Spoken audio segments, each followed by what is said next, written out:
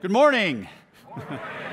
Welcome to the 6th U.S. DevOps Enterprise Summit and our second year here in Las Vegas. I am so happy that you're here because we have an amazing 3 days prepared for you. Over the next 18 minutes, what I'd like to do is describe the construction of this conference and tell you about what we hope to achieve over the next 3 days. So, let's slide advance. Right, so why are we here? I think we're here because we all believe that DevOps is important, that we believe that DevOps creates business value and better societal outcomes, and that we believe that DevOps makes our work more humane. In 2016, with my co-authors, we wrote the DevOps Handbook, and here's the definition that we put of what DevOps is. So this is our definition. It is the architectural practices, technical practices, and cultural norms that enable us to increase our ability to deliver applications and services quickly and safely, which enables rapid experimentation and innovation, as well as providing the fastest delivery of value to our customers, while preserving world-class reliability, security, and stability. Why? This is important because so that we can survive and win in the marketplace. So as much as I like that definition, because it doesn't actually say what DevOps is, right? It does describe the outcomes that we want.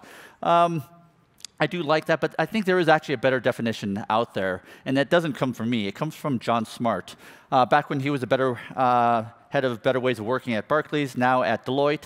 His definition is better value, sooner, safer, happier.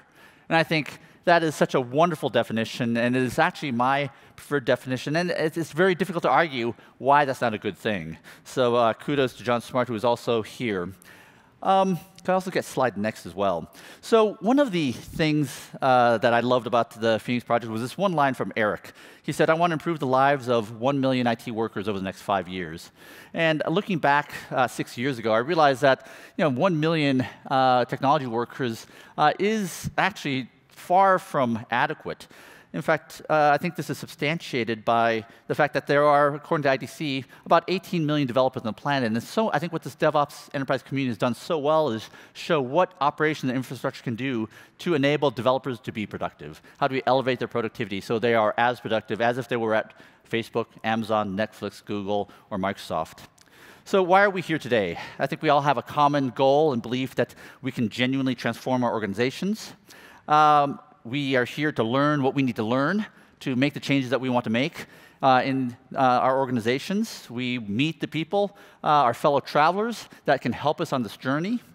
And something that I've heard over the years that I find very valuable to remind myself is that I'm here because I want to get re-energized to keep up the good fight.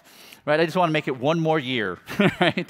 And to get re-energized to do what I think is the right thing to do. Specifically, the goals for the next 3 days. We're working with the program committee.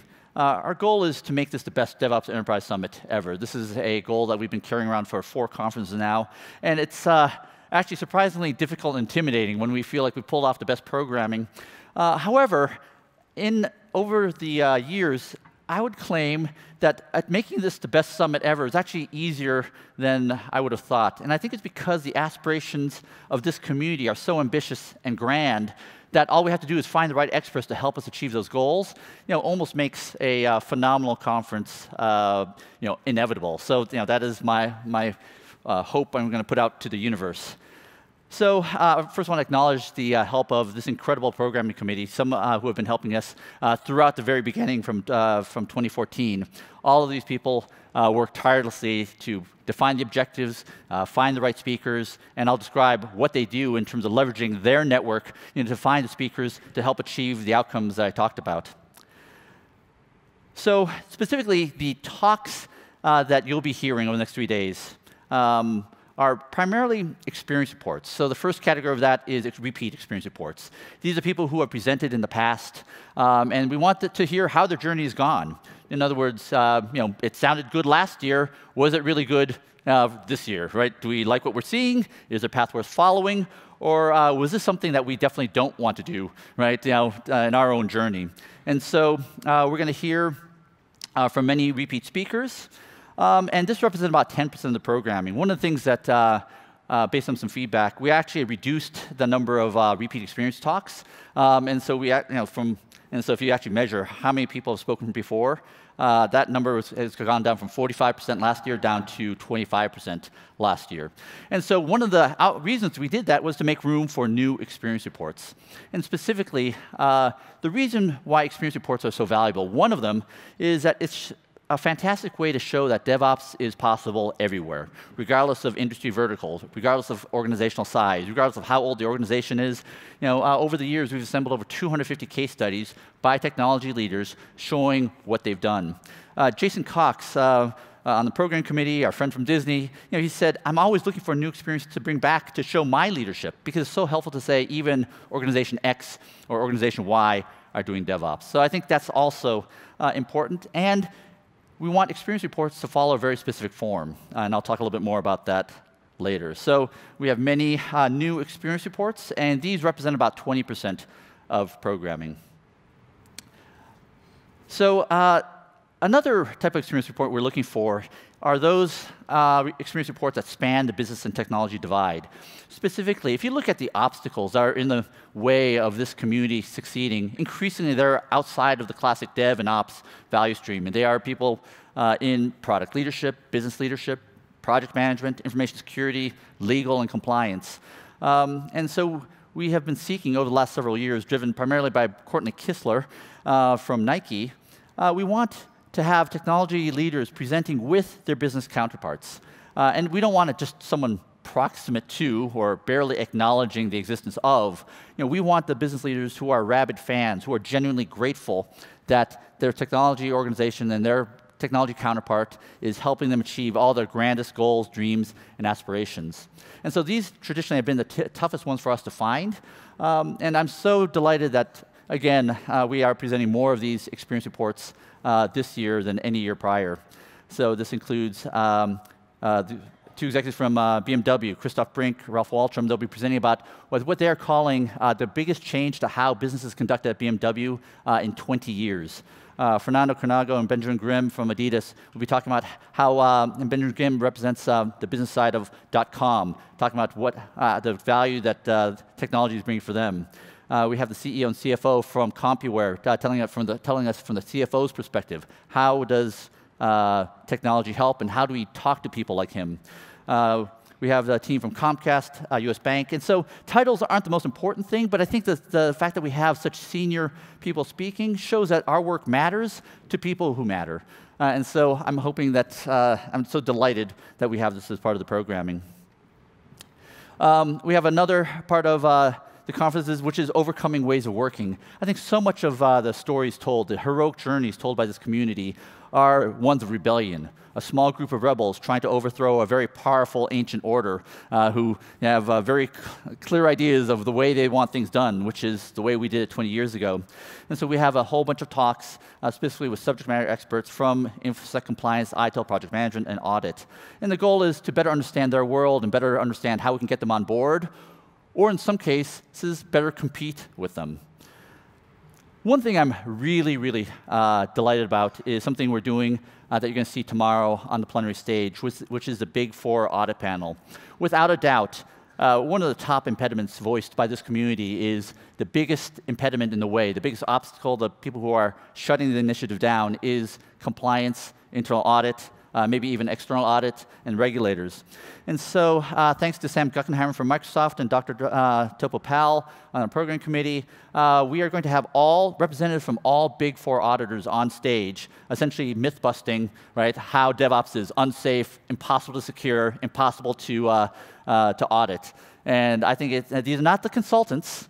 These are actually people from the assurance and attestation side, showing that how it's good for them, and because they still want customers over the next 50, 100 years, it's good for you.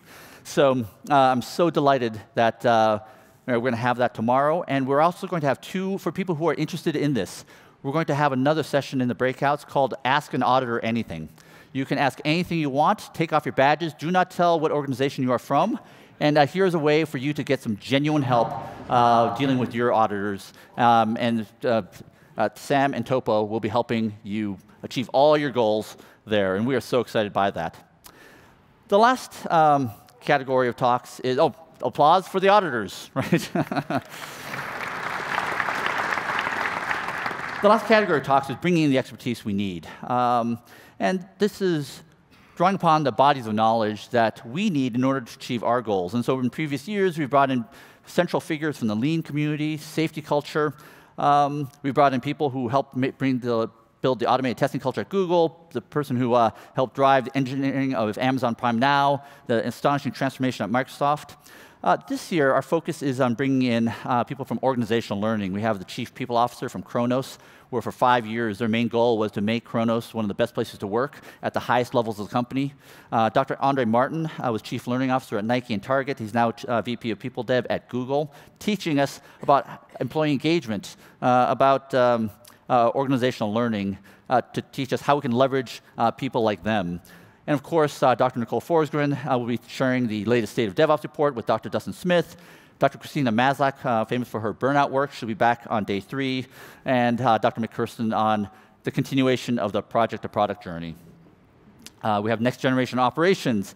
And what is amazing about these talks is these are how, I think that truly show how the best days of operations and infrastructure are not behind us, but they are indeed ahead of us, all describing what they're doing to make developers productive. So, the last thing I'll talk about in terms of programming goals is announcing the launch of the Unicorn project that's coming out on November 26th. Thank goodness. And this book is really inspired by and dedicated to the achievements of the DevOps enterprise community. And if I would describe like why do I think there's what's the why behind this book? I think it's because you can do all the things in the Phoenix project, but there's still the absence of understanding of all the invisible structures needed to truly enable developer productivity. That so many organizations are stuck in decades of technical debt. There's an orthogonal problem of how do we get data to where it needs to go. So just like how the DevOps community identified how do we get code to where it needs to go in production, there's this whole other universe of data that's stuck in electronic data warehouses and systems of record. How do we get that where it needs to be, which is in the hands of developers doing their daily work? There's still such strong opposition to support these new ways of working, and I think there's ambiguity in terms of what behaviors we really need from leaders to support a transformation like you're doing. And so this is based on all the stories coming out of the DevOps enterprise community. And one of the things that really struck me, one of the key learnings was, this is not just a technology problem. This is a business problem. One of the best evidence of this came from Ristos Lasma. He is now the chairman of Nokia. He joined in 2008. And there's this passage in this phenomenal book. It's one of the best books I've read in the last 5 years. He said when he was a board director at Nokia in 2010, he learned that the Symbian OS all their phones relied on to compete with Apple's iPhone took 48 hours to build. He said when he learned that from the VP of strategy, it felt like being hit in the head with a sledgehammer because he knew, because he was the founder of F-Secure. He's a technologist. He knew that if it took 2 days for a developer to know whether a change worked or would have to be redone, then there was a fundamental and fatal flaw in their architecture that doomed near-term profitability and long-term viability. And this is why they abandoned Symbian OS and went to Windows Mobile, right? Because they knew there was no hope there. And so they didn't make it, but every one of the tech giants did, right? So there's Microsoft, when after the Summer of Worms in 2002, after NIMDA and Code Red, Bill Gates put out the famous memo that says, if any developer has to choose between security or a feature, always choose security. That was the genesis of the year-long security stand-down, a feature freeze that hit every product line across Microsoft. And this is what every tech giant has done, whether it's eBay, Microsoft, Google, Amazon, Twitter, LinkedIn, Etsy. All of them understood that technical debt is a potential existential risk. And so that's what I think the core goal of the Phoenix project is to help elevate that. And so in the Phoenix project, we had the 3 ways, the 4 types of work, and the 5 ideals are what we're using in the Unicorn project. Locality and simplicity is the first ideal. The second ideal is focus, flow, and joy. The third is improvement of daily work. The fourth is psychological safety. And the fifth is customer focus. So I'll be bringing that up over the next 3 days. And so maybe I'll just mention, as anyone who's created something, whether it's a product, a book, you can probably relate to the doubt and the remorse and the guilt you feel of all the things you want to do but couldn't fit in. And I certainly went through that. But I have to say, over the last couple of days, I've been listening to the audiobook version, listening for errors so that we can ship it with the book. I love it. I'm very happy with the way it came out. I find myself laughing out loud at the absurdities that we all put up with in this community and the heroic acts required to get from here to there. So Fernando Cornago, who will be speaking there this morning, said he liked it 100 times better than the Phoenix Project, which I love. And then Chris O'Malley from CompuWare, he said, it is the Civil War novel that every technology and business trailblazer must read. So thank you for the DevOps to this community, for our community. It gave me the courage to write this book and really target developers. So let me share with you my risky move. That this is what your support gave me the confidence to do. My highest aspiration for the book is that it is read by developers, and it's good enough that it's read by technology leaders, and maybe it will be good enough to be read by business leaders. And I think that's the community we need to activate, to know how important our work is. And to support that, that's why I've decided to aim for the national bestseller list and have it listed alongside the books that they read. And so, and I think it's within reach. Looking at the opening week of DevOps Handbook, I think all we need is a 2x higher performance, and this is possible. So over the next 3 days, you'll hear about all the things we're doing to help make it as compelling for you to make that possible. So one of those is that I'll be doing a book signing. All of you will be getting a Unicorn Project book, the first people to touch it, at 6 p.m. today. So thank you, CloudBees.